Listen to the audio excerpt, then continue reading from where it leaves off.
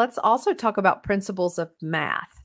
So book one covers arithmetic and introduces a little bit of geometry. So it's firming up what they should have already learned in grades 1 through 6 or the previous math courses, and really making sure that they know it and fill in any gaps. So I wrote it assuming kids were coming from any curriculum and tried to make sure all those gaps would get filled before they went into high school. Because what happens is if you start dealing with letters in algebra and you didn't really understand the concept with concrete numbers back in arithmetic, you're lost. And a lot of kids end up just really struggling there. And it's because they didn't understand fractions earlier or some concept from earlier.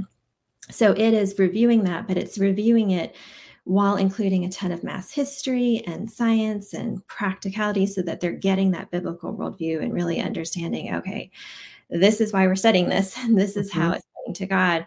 And they're building their problem solving skills. So it really emphasizes and teaches problem solving skills rather than a ton of problems each day to solve. There'll be fewer, but they're structured so that they mimic more real life situations. So in a real life situation, when you're trying to solve a problem, it doesn't come with, you need to use addition, you need to use subtraction. And it's not written in a perfect way where you can figure that out by the wording, right? You just have this problem to solve. Well, I want students to be able to use math for God's glory in whatever field he calls them.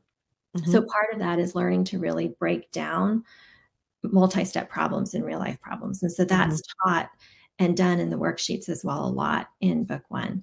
And then in the second part, it introduces some geometric concepts just to kind of give them that big picture when they do head off into geometry of like, what am I doing here? Okay. But along the way, they're continuing to review a lot with fractions and with unit conversion, because that's another area where a lot of students will get to upper math or science and not really understand what to do with all these units. And so that's stressed a lot in book one to really both review fractions and prepare them for what's coming next.